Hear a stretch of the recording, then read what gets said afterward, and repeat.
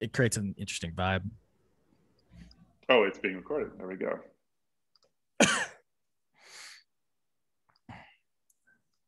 We got attendees coming in. Woo! There we go. So why'd you move to Seattle? What was that move for? My wife was relocated with Amazon. So she works at Amazon. Nice. And that was 2019. So Okay. we both grew up, we met in school in the Midwest, and then she got a job, moved out here. We just had a baby. So we have a 3-month-old now at home. Nice. Which is amazing. And we want to be Congrats. closer to family and friends and all of that stuff. Yeah. And COVID kind of worked out in our favor in the sense that you can kind of relocate without a whole lot of, pain, I guess, in terms of jobs. So that's cool. Where'd you guys go to school? Indiana. Oh man. Indiana University. Yeah. Yeah. Go Badgers. That's all I got to say. There you go. Oh man. Yeah. It's been Big Ten's been doing all right. Big Ten is doing all right. Badgers have, I use them, I feel like, with basketball and obviously football. Well, actually, football, our program, I don't know if you've seen or not, but we're ranked like a number 10 or 11 now. So we ended super strong. Oh, that's wild. Yeah, you guys had a good season. It's interesting. All right, we got people filing on in. We're going to get started in a couple minutes. Really excited to chat with Patrick today. Where's everyone from? Anyone here from Europe? Yeah, we'll see who's hanging out. We can shout out some people. Always try to get all 6 continents. Asia. We got Asia. Okay. Danuka, good to see you. Chicago. That's my hometown. Moving back to Chicago in a couple of weeks. I love it. Just a couple of Midwesterners here. Yeah. That's good. I went to school in Peoria. Dad's from Chicago. I'm always amazed when we have like Australia on the line. We're like, what are you doing? It's so early. All right, Nils. Frankfurt, Germany. All right, so we got 3 continents. Love it. We got South America. We got a couple minutes too. Sweden. Sebastian from Stockholm. Awesome. Welcome. Christopher, ND at Wisconsin and Soldier Field. No kidding. Oh, Notre Dame. That'll be awesome. Notre Dame at Wisconsin. That'll be a good game. I went to South Bend for the first time for the Winter Classic a couple years ago for hockey, and I got to see Touchdown Jesus and everything. That's nice. Damien from Barcelona. Nice to see you. Yeah, I was in Boston for 10 years, and the hockey out here is very serious. Very serious. Yeah. So yeah. Good to see you, Damien. Everyone's trickling in here. We're gonna get started in just a couple minutes, but while we're waiting for you, just shout out who you are, where you're from. We're still looking for a couple other continents. See if we can get everyone but Antarctica. Damien, we did our last company offsite right before COVID hit in Barcelona. It was awesome. And Anna, our product designer, she set up this Airbnb experience. It's called Skate Therapy. Check it out. They teach you how to longboard, and we longboarded all around Barcelona with this filmmaker, and he shot us this cool team video. And I didn't know, I had never been on a skateboard before, and I was totally comfortable. So really, very cool spot. Yeah, I love the idea of being able to longboard, but I've never been on a skateboard. I've never been on anything like that. So, what's up, Pete? Good to see you in Boston here. Go. I'm going to share my screen just to get this started. Presenter view and share.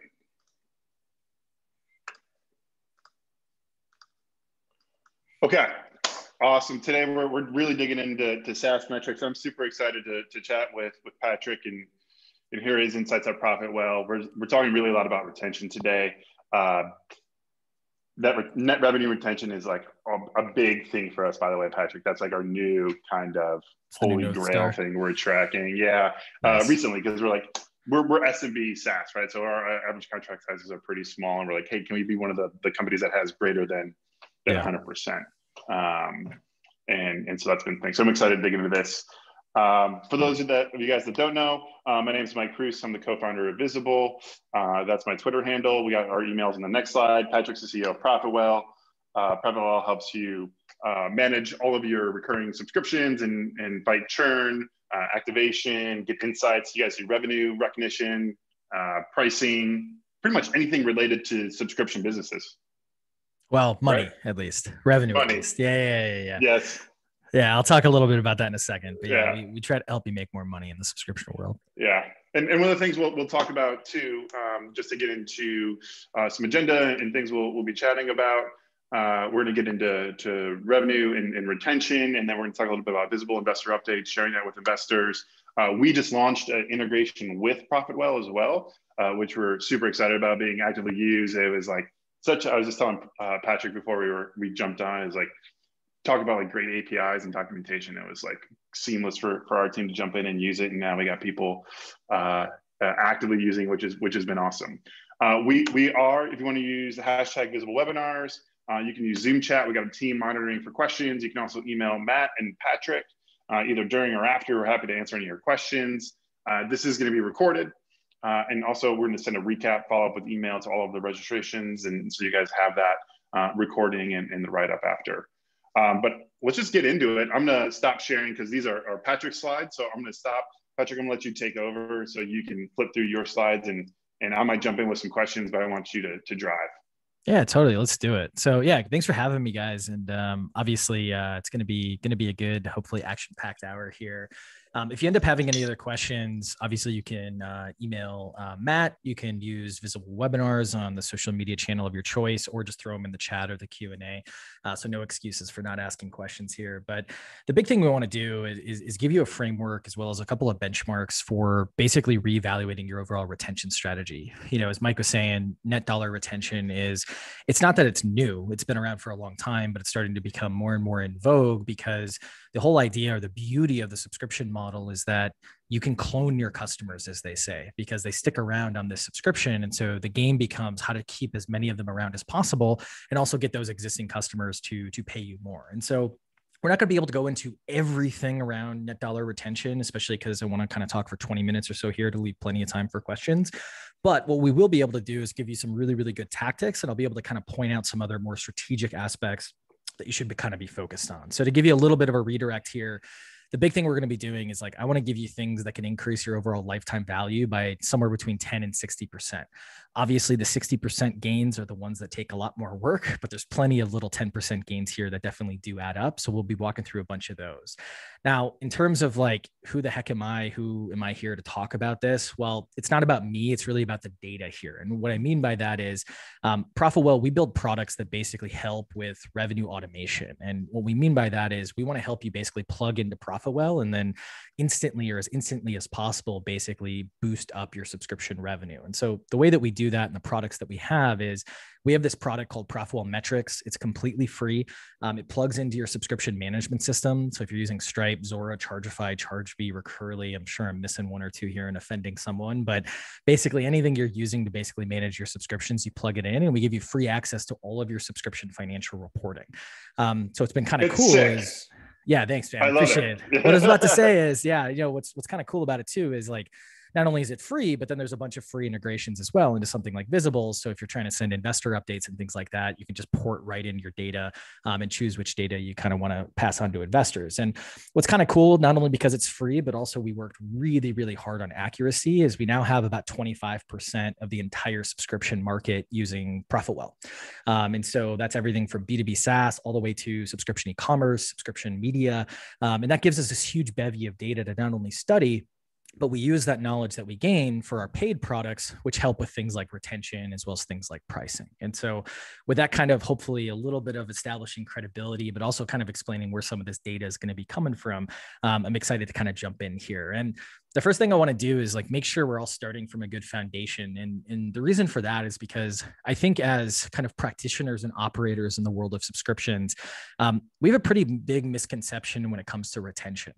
And what I mean by that is there's always that one guy or gal. They're typically in product. I will admit, throw a little shade here to the product folks, who basically say something like retention. Basically, if the product's valuable enough, you have the right customer, retention isn't a problem. And it's not that this is is wrong. This is absolutely right. The problem is it's really incomplete. And what I mean by that is if you think about your retention, your cancellations, and let's imagine, you have 100 customers who cancel and leave your business. Well, what we found in the data, and it depends on kind of your vertical, it depends on a couple of different factors, including kind of your price point. But overall, what we typically find is that of those 100 cancellations, about 60 of them are going to be from strategic cancellations. And this is what your product leader is basically talking about. And it's made up of all of the different things that, are the death by 1,000 paper cuts that you're going to be working on for a decade to make sure you have the right product, make sure you have the right features, make sure you have the right target customer, fixing all of those bugs, those types of things. But the reason this kind of statement from, our great product, very humble leaders out there is incomplete is mainly because there's this other part, which are tactical cancellations. And depending on the business, this can be up to about 40% of your cancellations. And these are things like your credit card failures, your payment failures, which are a really big deal, not optimizing things like term, not working to win back customers and things like that. And the reason I want to show you this is because I think a lot of us, we end up focusing so much on the death by 1,000 paper cuts, where you do need a really good product team and just a really good exec team in general to be able to execute. But if we can focus on these more tactical bits, we can actually improve our retention, because ultimately what's going to end up happening is we're going to be able to fix those things quicker than the kind of years it's going to take to get to the right product, good product market fit, and those types of things. And so this is kind of where, when we started looking at the data and started thinking about what products we were going to build, we started to discover these problems, particularly credit card failures, which was the first one. And this is kind of where we spent most of our time studying, although we do study and understand a lot going on with the strategic side of the business. But this is kind of where we're going to spend a lot of time here now, because that's where I can give you the most tactical type advice. But with that being said, how do we actually boost retention? So given this kind of framework, or given this kind of way to think about things, the biggest thing to kind of think about is when you're thinking about retention, you first, like, how do you measure success, right? And this is the biggest thing that I think a lot of people don't do inside their business, is they don't evaluate things based on a KPI. And I know you've heard that advice, to the point that me even saying it is kind of condescending. But the biggest thing is like actually finding that number. And so when you're thinking about retention, you kind of have two metrics, right? You have net revenue retention, net dollar retention, negative churn. You'll hear about this in a couple of different ways. This is the basic idea of adding up how many people or how many dollars left you, how many of your existing customers increased their spend and by how much. And then basically the result of that calculation is your net dollar, your net revenue retention. Is it fair to say, just to jump in real quick, sorry, in a vacuum, like in a perfect vacuum, if you have greater than 100% net revenue retention, your business can grow without even adding a new customer? Yeah, exactly. That's exactly the point. In a vacuum. Yeah. Yeah. In practice, as you're saying, because you're prefacing within a vacuum, it's a little bit more complicated, right? Because sometimes we get a little tricky in how we calculate things. And this has been interesting to follow, kind of the whole concept of net dollar retention and even profit and these types of things kind of come in and out of vogue with kind of the more VC backed community. And so it's a little more complicated, but basically in a vacuum, the answer is yes. And then the other number here, which is the number that a lot of us fixate on, is basically churn, right? User churn, revenue churn. This is just a straight up measure of how many dollars or how many people are actually leaving the business. And the reason I lay this out this way is because you then have to think about what are the things that can influence these numbers. Well, there's three big categories. There's active cancellations, exactly how it sounds. People are actually leaving. Expansion revenue, your existing customers spending more with you, which is one of the most underutilized pieces of your overall retention. And then finally, delinquencies, which we'll talk about a little bit. It doesn't sound like the sexiest topic in the world, but just to give you a little preview, delinquencies, if you're a credit card based business, meaning that's how you primarily get your revenue, it is the largest single bucket of lost customers. It's that big. And so we'll talk about that in a second, but we're going to go through each of these pieces. I'm going to tell you about a bunch of different things in these pieces, but I'm going to focus on a couple just to kind of keep this nice and tactical. But first up, the one that everyone kind of fixates on, how do I keep customers, right? How do I prevent them from leaving? And there's a lot of people who have talked about time to value and target segment.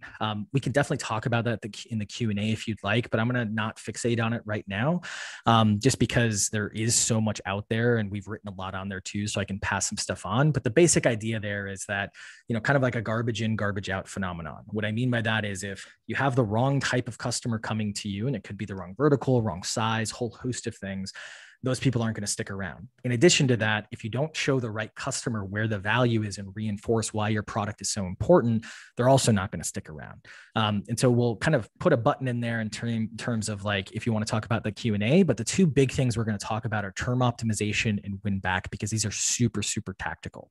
The first one I'd like to talk about, term optimization. This is one of those things that we all intuitively understand this is important, or at least that this works, but a lot of us aren't really executing on it. And that's where kind of the problem comes into play. But to give you some numbers here, or the concept here is that basically longer term contracts equate to lower cancellations. We see this in the data left, right, and center. I can send you a couple studies we did on it. But the basic idea is that annual contracts typically have 30% better retention than monthlies. And the basic idea is someone's making one purchasing decision per year versus 12 even subconscious purchasing decisions per year. And for some of you who are in the consumer space where annual contracts aren't as popular, you'll be pretty happy to know that quarterlies still have better retention than overall monthly contracts. And it's a simple math problem, but what's interesting is that the way that we go about doing this is very, very reactive. And what I mean by that is the one place that normally we ask people for an upgraded contract or an annual contract or a quarterly contract is typically when they sign up, when they haven't even experienced the product. And then the other time sometimes is the end of year, kind of dump your budget season, but even most of us aren't even doing that part. And so what I really recommend you do is to make sure that you're asking for kind of an extended contract beyond the initial sign up.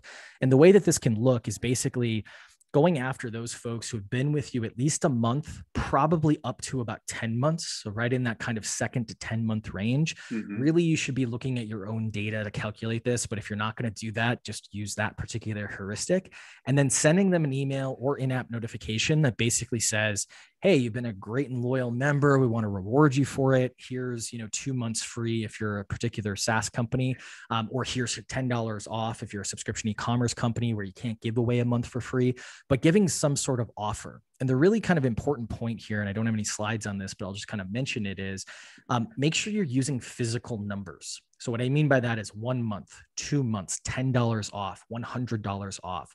Or even for subscription e-commerce, some folks have used old inventory, like, hey, get this free t-shirt or get this free whatever.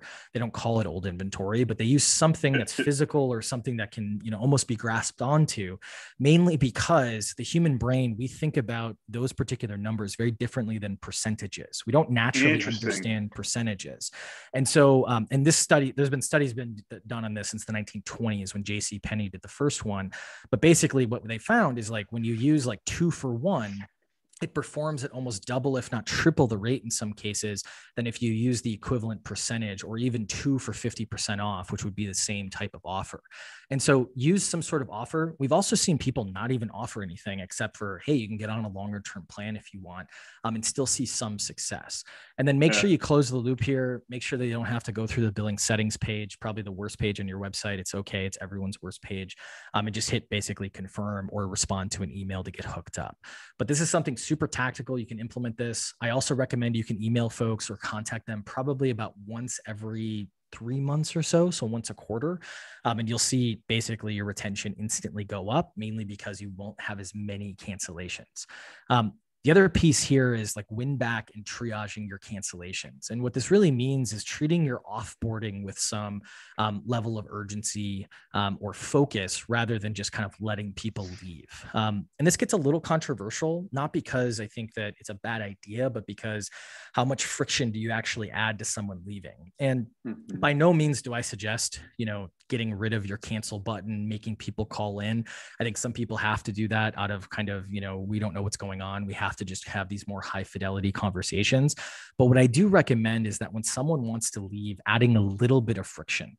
And I think the little bit of friction that you should add is probably a 1 to 2 question survey. And the reason for that survey is to learn something. So if you learn something about why they're leaving, you can then hopefully prevent those cancellations in the future.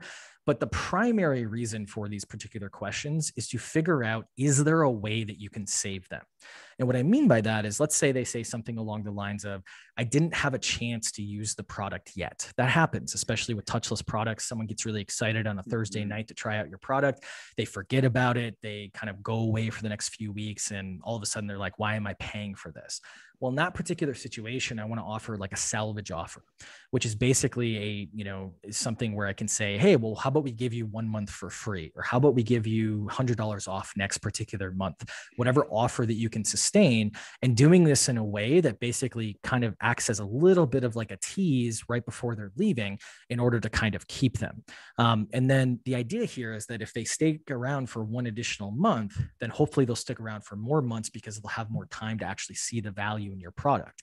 Now, keep in mind, if your product's terrible and you haven't figured out your value, your customer, all these other things, the really early product market fit things, this isn't going to help you. It might help you a little bit, but it's not going to help you in the long run. But if you've kind of figured a lot of those things out, your whole goal is to make sure you're getting those people who are kind of on the fence to basically being over the fence in the sense of giving them some extra time. Now, some other pieces of this, maintenance plans, like if someone says, hey, I'm going to be back, if you have an episodic type product, hey, we'll keep all of your data, we'll keep everything, all of your settings for $1 a month or $10 a month, depending on the product. We've even seen this used in consumer products, especially where there's data involved in those consumer products or preferences.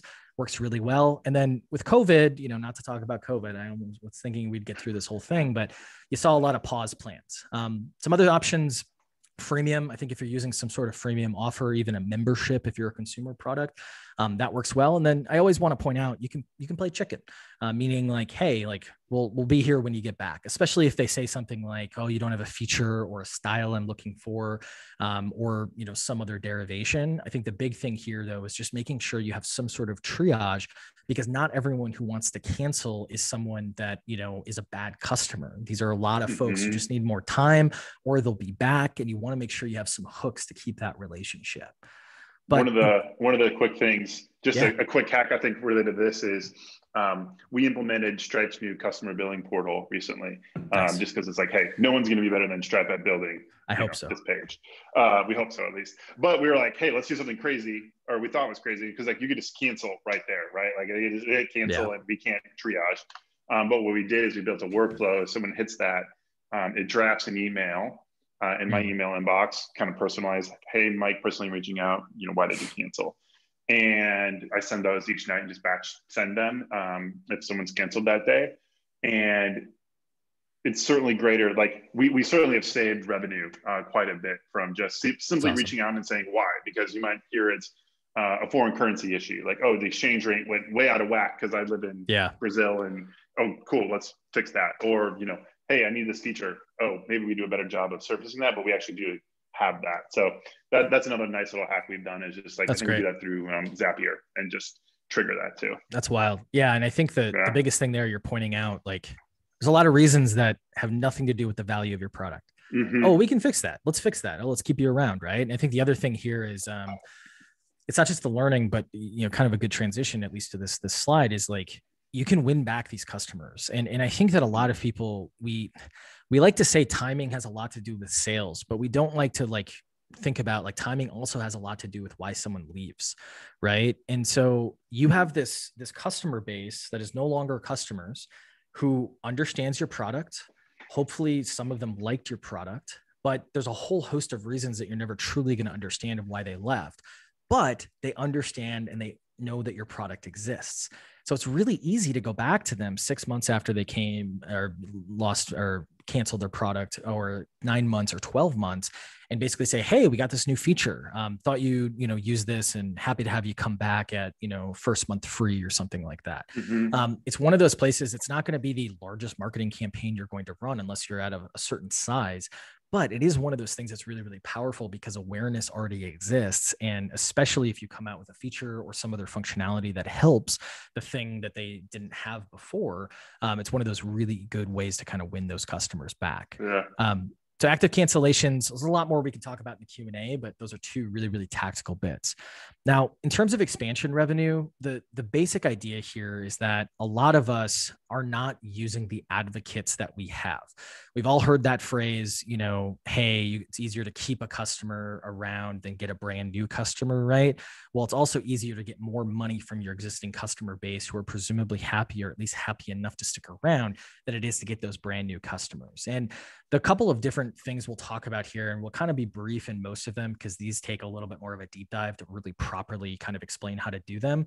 But the basic idea is like getting your customers to be able to buy more from you. And the most blunt ways to do that are through cross sells or upsells. Cross sells are basically, an additional product, so a whole different product that you can basically offer. This has become really, really popular, and it's also the companies who are doing this. I don't have the data in here, but I can send it to you. Companies that are multi-products are typically growing at about 30 to 40% higher than those companies that have just single products, mainly because there's just more surface area to basically sell into a customer base. Upsells are basically premium versions of your existing product. So in the consumer space, having, literally a luxury line or a premium line. In the B2B space, this is having one that has all the gnarly enterprise features. And then we'll talk about the other two in just a second here, but I think I already made some of these points. But to give you a little bit of some numbers here, the best companies in the world right now have more than 20% of their new revenue from existing customers. So if they get $100 in a given month, brand new money, 80 of that's coming from new customers. And then 20 at least is coming from their existing customers. Those existing customers spending more. To give you a little bit of metrics, and I have a whole study I can send you that goes into this data a little bit more in depth, but most companies are looking at about less than 10%. And I would argue that if most of you on this webinar today go and look at your ProfitWell dashboard, hopefully, if not, wherever you're storing your data, you're probably at close to zero, if not under that 10%. And so we can use cross sells, we can use upsells. The really good starter or gateway kind of drug to good expansion revenue are add-ons. Now, add-ons are basically kind of cross sells, but they're not quite full featured products. So to give you some examples, you can sell priority support, right? 20% of your customer base, I've done enough pricing studies to know that 20% of your customer base is willing to pay for priority support just because they've had bad experiences, or they're people like me that just don't like lines, right? Now, they might not be willing to pay as much as it takes to actually give them priority support, but it is one of those things where it's a relatively easy add-on. Other add-ons, so for example, we have kind of this premium package for a free ProfitWell product where you can get real-time ingestion, for a fee rather than, your data getting updated every hour, that type of a thing. And so there's a lot of different things you can do. And normally these are features that aren't necessarily good for the entire customer base, but the people who actually care about them are willing to pay more for them. That's kind of the way to look at it. And to give you a couple of numbers here, from a data perspective, it's the most underutilized aspect of any subscription company, I would argue. Add-ons are one of those things that, because of the cost or relatively low cost of implementing them and the benefit, they're just so powerful. And we did this little study where we basically looked at customers who had no add-ons and then customers who had at least one or more add-on. And basically what we found is that those folks who had one or more add-on basically had about 20 to 50% higher lifetime value. Now, the initial kind of reaction to this is obviously this stands to reason because they're paying you more. But what this isn't showing you in this data, and I'm happy to share the study in more depth here, is they retain at a higher rate, meaning they stick around for more months, mainly because they're getting more and more kind of embedded within your product, and you're offering them something that they're actually looking for, that they're getting that buy-in to. So add-ons are really, really powerful. The one other thing here are value metrics. I've talked a lot about value metrics, and so there's a lot of stuff I can send you if you're interested. But the basic idea here is value metrics are how you charge. So it's per 100 visits, per user, per 1,000 points, whatever you're kind of charging. It's really important to charge in some type of value metric fashion, rather than just based on features or rather than just based on, kind of all in one kind of pricing. This would be the equivalent of, hey, if you come in, you get everything for this price. And if you want a couple extra features, you have to pay a little bit more. That type of pricing is basically going out the window. When we started ProfitWell, probably about 15% of subscription companies were using value metrics. Now it's about 55%. And the reason so many people use this is because you bake expansion revenue and lower churn into your pricing. And what I mean by that is if I come in and I have one user, but then I have another user, all of a sudden, I'm not sitting there thinking, oh, I'm paying for too much of this product. It's a really good conversation that you can have with your customer, because it's like, hey, congrats, you're growing. I saw that John entered, the product. We're just going to charge you for that additional user and you keep on going, right? Similarly, you might see some downgrades if John all of a sudden cancels his seat, but I'm not going to cancel because I'm still individually using the product. And so we typically see expansion revenue is double for value metric based pricing versus feature based pricing. And in addition to that, churn is about half. So you're kind of getting a nice double whammy there. And I can send you that data if you're interested. The last kind of big piece, I know, sexiest topic in the world, we're going to talk about credit card and payment failures. And the reason I do joke about this, but like the reason I do think this is such a powerful kind of like sexy aspect of retention is because, again, if you're getting, payments through credit or debit cards as your primary way of making revenue, it's purely tactical. This is a mechanical problem that can be solved. It's not like you have to be like, hey, I need to, fix this feature. I'm not sure if it's this feature or that. It's just fixing some of your infrastructure. Now, it doesn't mean it's absolutely easy, but there's some really low hanging fruit here. And then there's some higher hanging fruit that I can kind of point out here. I mentioned this before. It's the largest single bucket of lost customers. If you have 100 people cancel, typically it's about 20 to 40% or 20 to 40 of those 100. It depends on your normally lower price points have more of these, your customer base, depending on who you're going after and the type of product you have. It might be smaller, it might be larger. And the reason for this is mainly because there's 130 reasons why a credit card fails. We're going to go through every single, I'm just kidding. We're not going to go through every single one, but there's expiration failures, limit failures, international gateways not recognized. There's so many different reasons. And unfortunately, not one of those reasons is the biggest one. So I think normally, and this is a little different depending on the company, the largest, kind of payment failure will be like 15% of your failures. So it's not like you have like one thing to actually solve. And normally that's expirations, by the way, that is normally the larger bucket. But to give you a little bit of context, we're pretty bad at recovering these folks. And I have deeper studies if you want to go more into this data, but right now, if 100 people have their payment fail, we only really recover about 30 of them. So 70 of them end up leaving, which is insane if you really think about it. And normally, like depending on your business, we typically see you should be around 60 to 80. Now, the reason it's not 100 is that people use this as the excuse to leave. Like 1 out of 5 folks, sometimes 2 out of 5, this is the reason they're going to leave, or this is the excuse for them leaving. But the TLDR is that most of you should be able to recover probably double what you're recovering right now, which depending on the size of your business could be a good chunk of change. Now, how do you actually recover? Well, it's a game of inches or centimeters for everyone who's outside the US right now. But basically there's not one thing, there's a lot of little things and some of them have a little bit higher impact. It does start before the point of failure. So what I mean by that is expirations, really big bucket, but the way that we handle expirations is really, really important.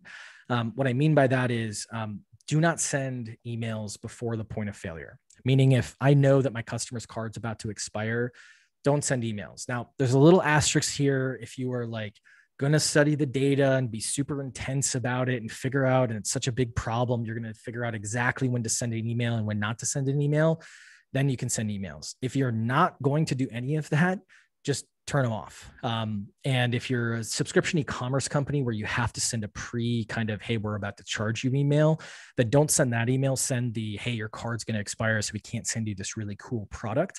But for everyone else, especially in B2B SaaS, just don't send these emails. Now, what you should do. Why? Oh yeah, sorry. That's on the next slide here. Oh, it increases. Yeah, no, it's fine. I almost wasn't going to say it, and then the slide was going to remind me. But the reason is that it increases active cancellations by 10 to 20%. So what I mean by this is right now, expirations, people like some of those expirations will not actually be expired, meaning like all of a sudden there'll be an auto update from Amex, especially, or, there'll be a couple of other reasons that people will kind of have naturally their cards be updated. Other reasons are like people are just naturally going to be good citizens and update their credit cards. But what ends up happening is most of us, we go, oh, we're marketers. Let's get this extra card updated. And we end up sending someone 5 emails over the course of 30 to 45 days. And then all of a sudden the person is just constantly reminded of the purchase, sometimes gets annoyed and is like, screw it, or like subconsciously goes, I don't need this anymore. Right. And so it's one Right. of those things where you have to be really careful, because obviously you want to send receipts, obviously you want to send notifications and things like that, but you want to be careful not to go overboard and all of a sudden force that kind of thinking about the decision so many different times that someone's like, let's try something else or something else. So what we recommend is using in-app notifications. One SMS text message works really, really well as well. But it's one of those things where, again, just being super blunt, if you're not going to spend the time, just use in-app or SMS. Don't use emails unless you're going to spend the time.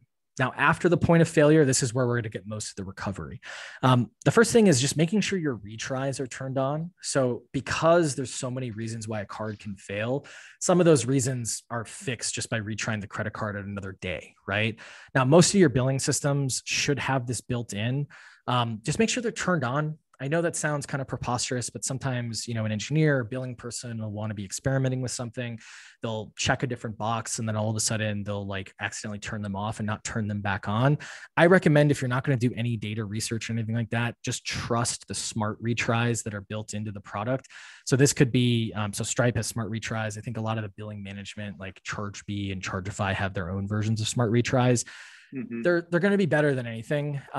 If you really want to go intense, or you have a larger company that has a bigger problem, you probably want to spin up your own retries. And the reason I say that is because, just really briefly, your billing or your processing company, they're looking at this data and they have a really good incentive, obviously, to get you to, have your cards go through, but they're looking at the data on a very global basis. And so they're not necessarily building a model that's custom to you. They're building it over, what different types of companies that look like you. And that works pretty well. But what we found, especially with larger companies, is that when they spin up their own retries in addition to the smart retries that a company's already doing, they see the best results. And to give you an example, so in consumer space, basically, retrying a credit card 12:01 a.m. Pacific on the 1st or the 15th of the month, aka payday for most people, actually works really, really well. It's an extra like 3% in performance, which you might be like, is that much? But on an absolute basis, that's an extra couple inches, if you will, to actually solving this, especially if you're big enough that 3% means a lot. Now, a couple other things: email and in-app, as well as SMS. This is where the bulk of people are going to come back. A couple of other things: stylized emails. I know you're like, our brand's amazing, our designers are great, let's use really stylized emails. They're not as effective. Plain text is about 50% more effective in terms of completions, not just opens and click-throughs and things like that. And the basic idea is, because when I see a marketing email, especially a marketing email that's asking me to do something, my instinct's just to archive, right? But if I see an email from Kate here that it's kind of like, I'm pretty sure Kate did this in an automated fashion, but it's still Kate. There's a little bit of a reciprocity or like an obligation that's built up here for a good portion of your users. At least that's what we've kind of found in testing. And then all of a sudden, I'm like, I don't want to let Kate down, right? So there's a lot of people who respond to these and go, I'm actually canceling, or, yeah, I'm going to update my card on Friday when I get the new card, or like things like that. Whereas your marketing emails, you won't see those responses. And also notice a couple of other little things that we found.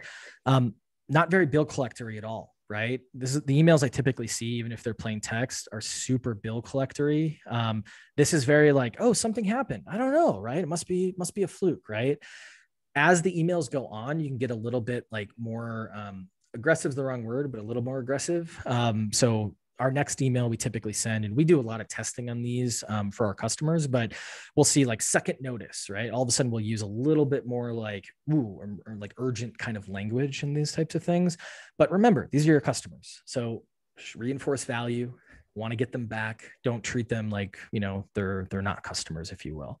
And then testing messaging is important. Like when we kick off a new customer, we have like 16 tests we do. And then there's just ongoing tests, because again, subject lines, copy, time of day of week.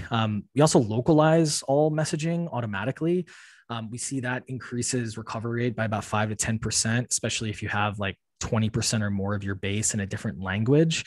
So it's just one of those things where, again, a lot of little stuff you can do. I'd recommend obviously just making sure you have email set up first before you get really aggressive, but just trying to show you a couple of other things to do. And then the one thing, if you have some engineering resources, the one big thing that I would do is making sure your users don't have to sign in to update their credit cards.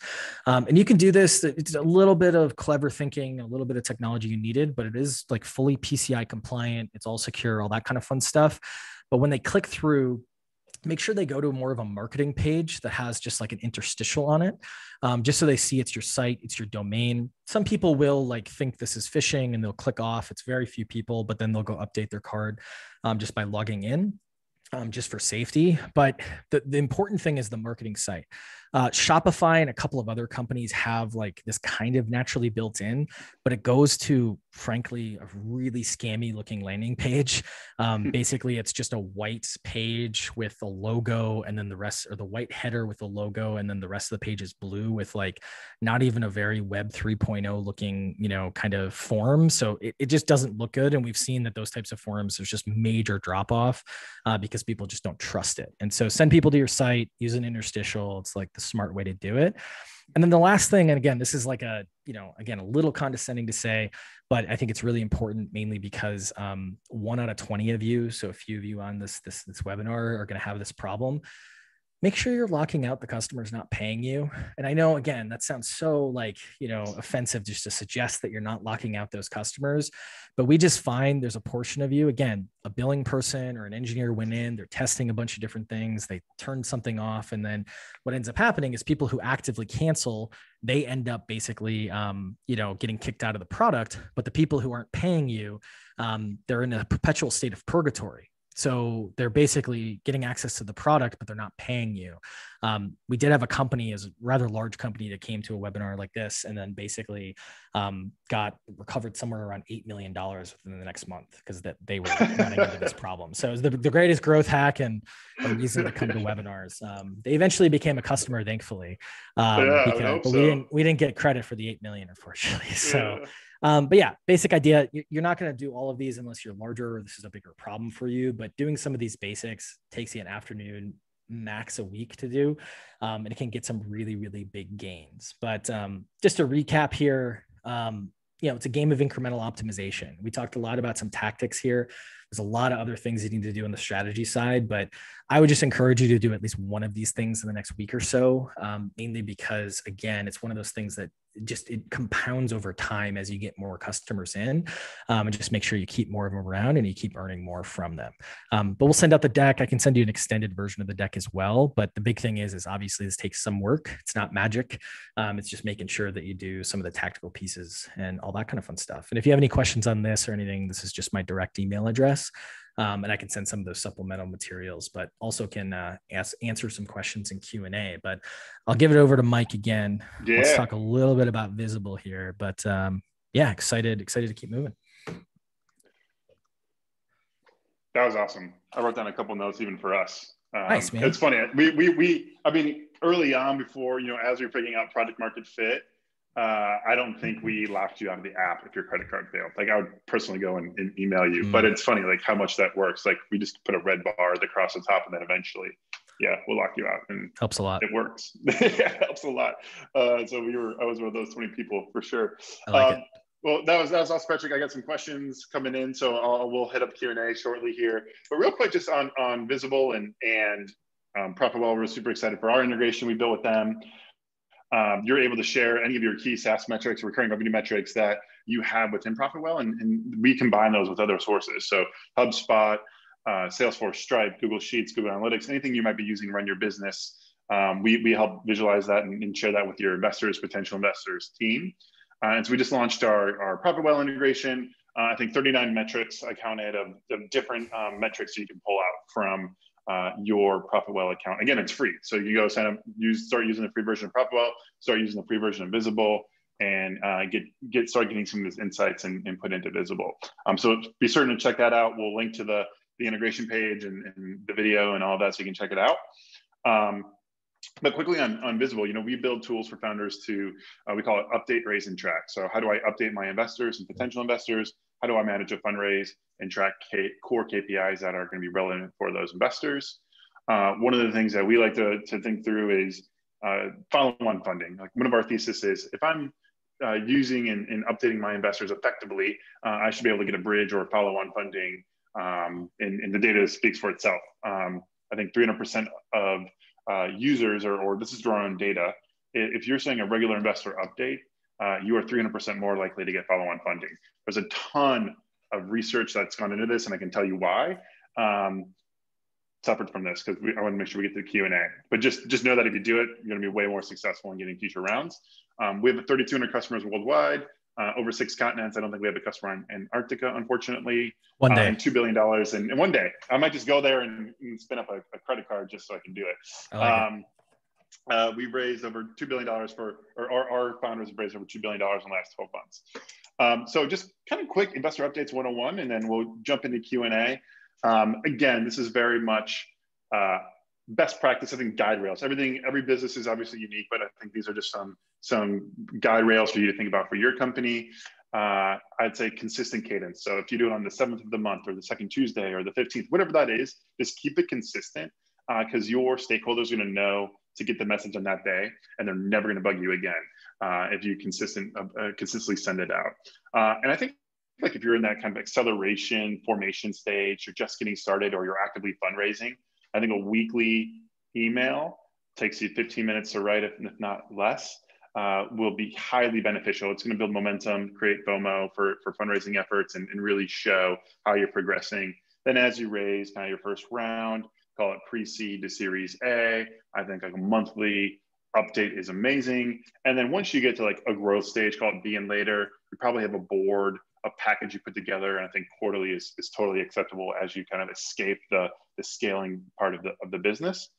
And in terms of like things that you'd want to put into your update, and just making sure it's comparable, it's like, don't cherry pick whatever the best metric is each month. If one month it's net revenue retention, the next month it's active users, like, don't pick what the best metric is. Always keep it consistent. Like, investors are going to call bullshit on that. Your team will call bullshit on that. But also include growth in absolute numbers, like growing 100%. Like, hey, we grew active users 100% this month, doesn't mean much when you're going from 1 to 2, versus like if I'm going from 10,000 to 20,000. But I would always include absolute and the percentage change for any of the different KPIs that you're tracking. And I'd always share. This is again through the frame of I've now raised capital for my business, but like no matter what, if you're healthcare, biotech, SaaS, whatever it is, like cash burn and runway are like the vitals of you. Like, are you a breathing, living thing? And it doesn't matter what you do. And so, cash is obviously how much cash you have in the bank. Burn, I always do cash burn. So how much cash left the bank this quarter or this month? And then runway, I will typically take the average of the last 3 months of burn. I'll take the cash and I'm gonna get the runway. Like, here's how much cash, here's how many months we have until we're dead with $0 cash in the bank. I would also only share these with your investors, right? I would not share this with potential investors that can be used against you in a fundraising scenario, but again, for the lens of using it for your current investors. And then probably the biggest benefit you'll get from sending out an investor update are what we call ask, right? These are ways people can help you, and right, because an investor is only successful if their portfolio is successful. So that by nature, they should be incentivized to help you. So always include an ask section. I think a good hack here is always include a thanks as well. Like, here are the people who helped me from my last update, because then other investors are going to see that. They're going to want to jump in and help, because it's like, oh shit, Patrick introduced ego leaderboard. It's huge. So always include ask, but always include thanks. And also make it super specific, right? Like, we love intros to companies with more than 1,000 employees. That could be really any company. But if you say VPs of marketing at companies with greater than 1,000 employees in CPG in North America, your investor or person reading that can quickly kind of mentally think through, like, who do I know and can intro you to? So the more specific you are, the better. And like, oh, we're hiring for an engineer. Everyone's hiring for an engineer. Like, how can you make that as specific and also as frictionless as possible? Like, put a tweet together that someone can click and send it out, or do the Boolean search for them on LinkedIn and paste that in, so when they click the link, it searches their LinkedIn. Like, there's different ways you can hack it. Just make it frictionless. Investors are lazy.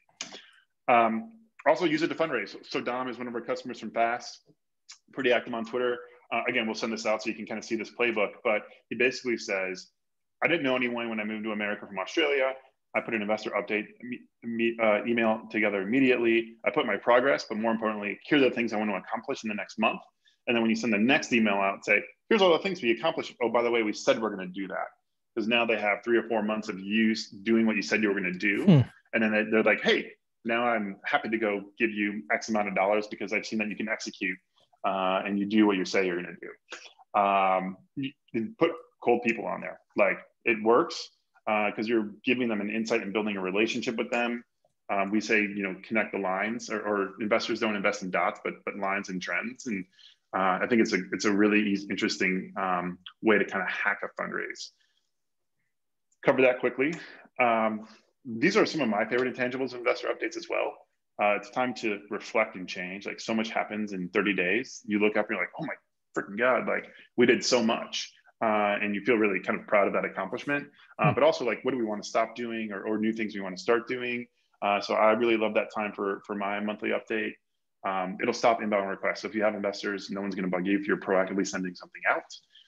And then really, I think this is the biggest thing, is that it's a sign of active, engaged founder or entrepreneur, like you're a great fiduciary of the business. I don't think this slide made it into this version, but there's a ton of data online, like Elizabeth Dean from Hustle Fund. Like 80% of companies don't send a regular update. To me, that screams huge arbitrage opportunity, right? Like, there's 80% of a portfolio that you simply sending an update or doing something that a lot of companies aren't doing. So you're going to be more way likely to get any of those asked, whether it's intros for future rounds, hires, customers, like, you're going to be top of mind all of the time. Yeah. So kind of just quick recap here, just do it. Send and get feedback. Like, I think people they imagine like a perfect update.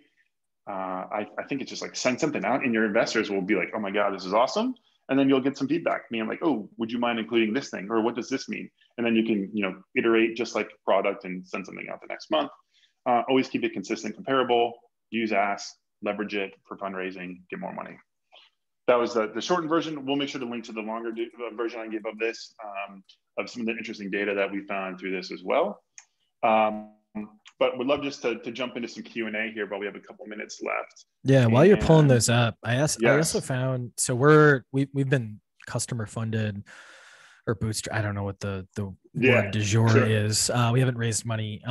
And so what's interesting is we still do a similar, basically the exact same thing as what you just described to advisors or people that are kind of notables, I guess we kind of call them, for our business. And what we found is it works really, really well because people want to be helpful, and they either want to be helpful because they naturally want to be helpful, or they care about their reputation as like an advisor, an investor, et cetera. And so either way, like, it's a really easy way to get help, and so few companies are doing it. I've also seen people do this, like the same concept with just like their mentors, right? Like just like updates, like treating themselves almost as the company. And I just think it's a really, really good idea in general. Love that. And I will say with team too, I think sharing that with a team on a monthly, there's a sense of ownership. Like, I have no data on this, but anecdotally, I'll say your employee turnover, my guess, is a big reason. A lot of, or I know for a fact, right? A lot of reasons people leave a company is because there's no transparency. They don't know what's going on, or how what they can do can impact things. And if you're being transparent with what's going on in the organization, whether it's good or bad, by the way, it doesn't matter. It doesn't have to be good.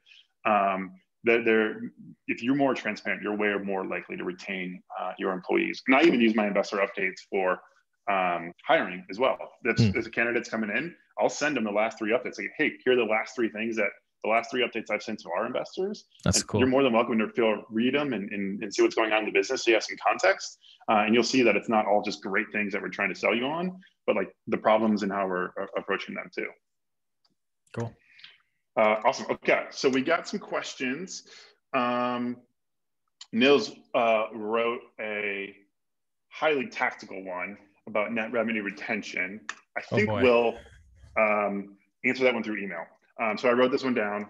We'll get Nils' email because it's about defining what, basically, if we're reporting NR. Okay, I'll just read it. Screw it. All right. I'm already halfway through it, so we're good. Yeah, okay. There are many different definitions of net revenue retention. If you report yearly NRR to investors, but you have monthly contracts, then NRR looks exceptionally good just because existing customers who joined in December of the prior year only generated 1 month of revenue, but 12 months of revenue in the current year.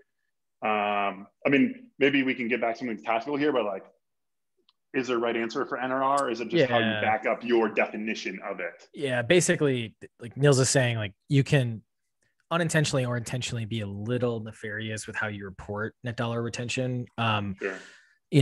Is this an issue, especially when reporting to investors? Which definition of NRR would you use? Okay, so my big thing of metrics just in general, and metrics are only useful if they're useful, right? And Yep. so to me, like, so for example, like lifetime value, like thinking about lifetime value in like the first 6 weeks of a company, unless it's just from like a trying to think through like is this a viable business, is just dumb. Like you shouldn't do it, like because it's going to Mm-hmm. jump like your first customer is going to jump around, that one canceled, like you just don't have enough history to understand what lifetime is.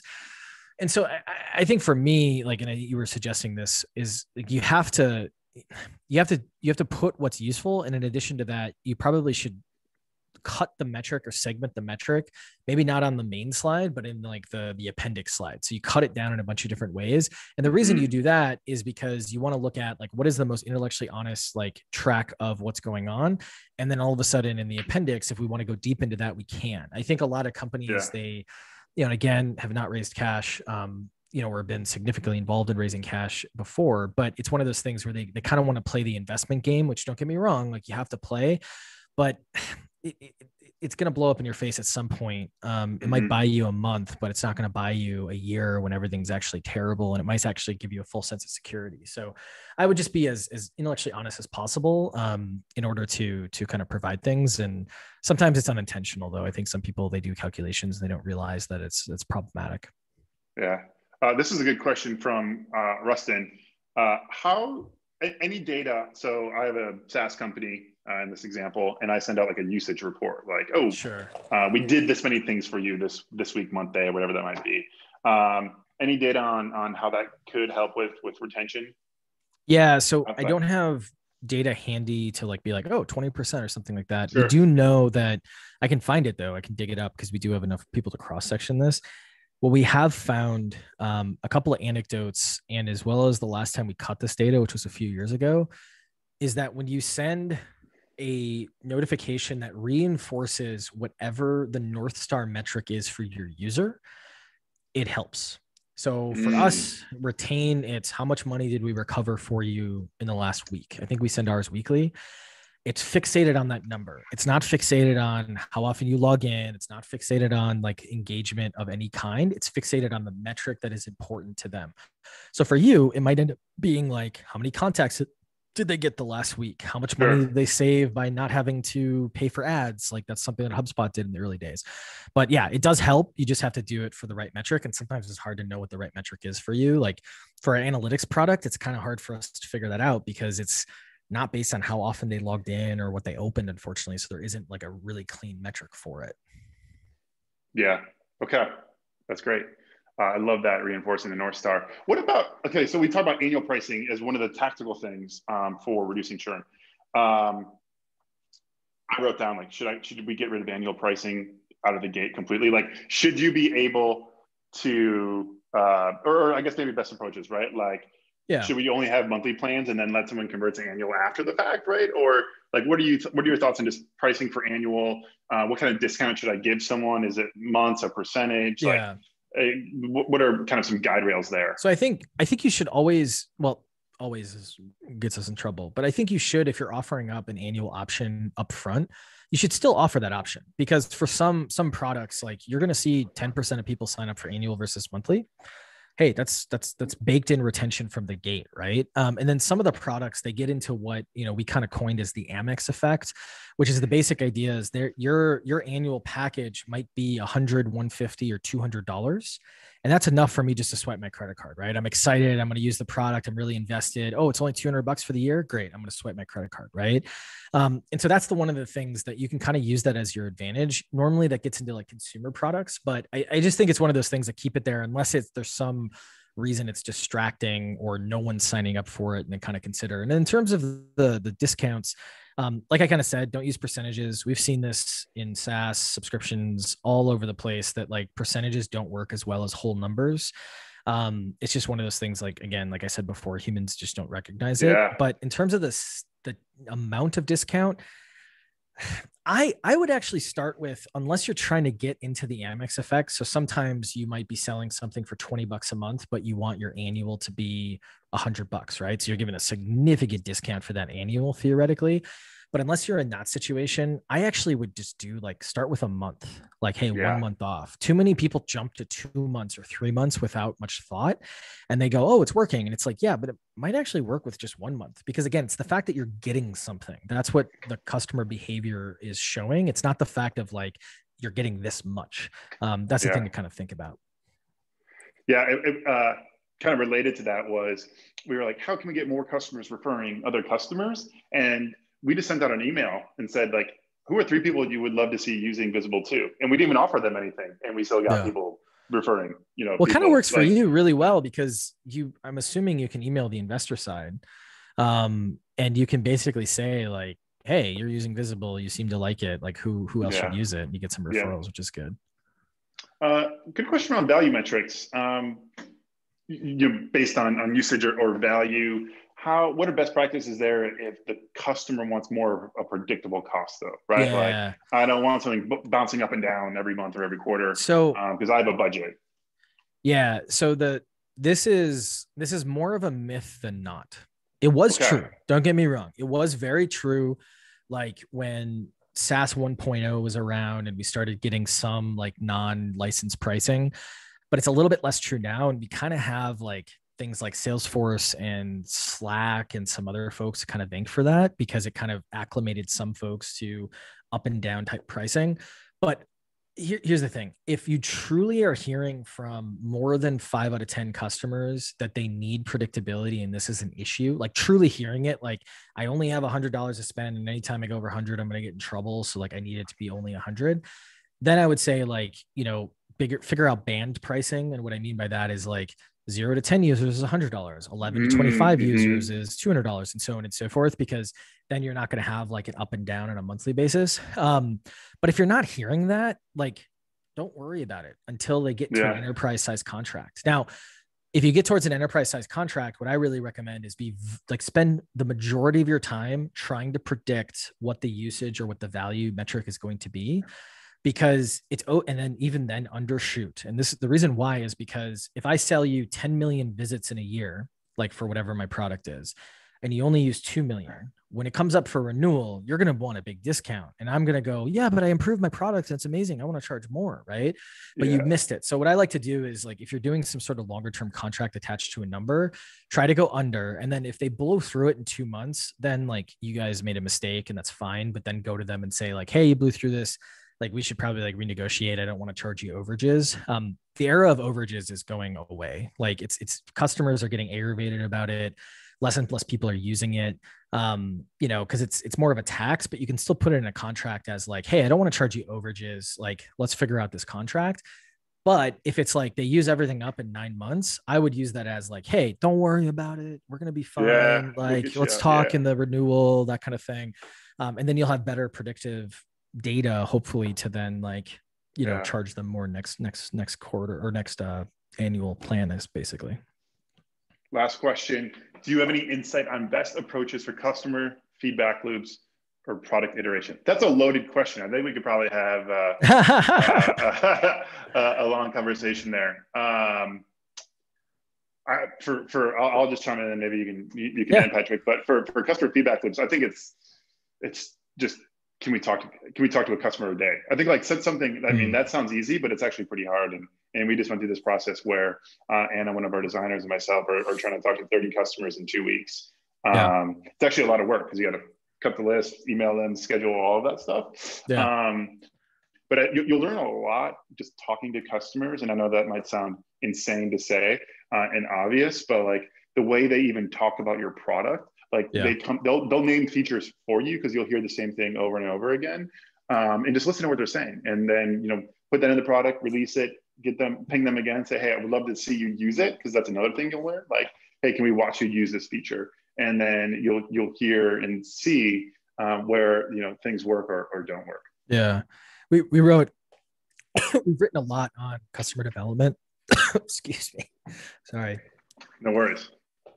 We've written a lot on customer development, but I think that the thing you just pointed out there, I think is super important. just put a number on the board. 30 into 30 days, one a day, two a week, one survey a month, whatever it is, like just getting started. Because I think the talking to customers and doing research is not the path of least resistance for most folks. And it's because you either have this weird sense of like, laziness, not laziness, but like, I want to go do something else. Or you have this weird sense of like, the crappy quote that actually isn't real. If I asked them what they want, they would have said a faster horse, Henry Ford, like he never actually said this. They've debunked it, which is kind of crazy. But the thing is like, you're not like the reason that misconception exists is because you're not trying to like I'm not trying to ask you, Mike, like, what do you want? What should we build? Like, those are interesting questions, but they're the wrong types of questions. Instead, I want to be a prosecuting attorney, as they say. And I want to be like, hey, Mike, like so you use ProfitWell. Like, what were you doing right before you entered the login screen? Like, what do you do? What were you doing? Like, what made you want to go in? Oh, well, I was doing this thing and like this other thing. And then I was like, oh, I can check that in Profit. Like, and all of a sudden I'm learning, right? And then I'm going to filter all of that feedback. And then I'm going to go and basically, try to make a decision and earn my paycheck. And I might do exactly the opposite of what Mike wants if he was very upfront with it.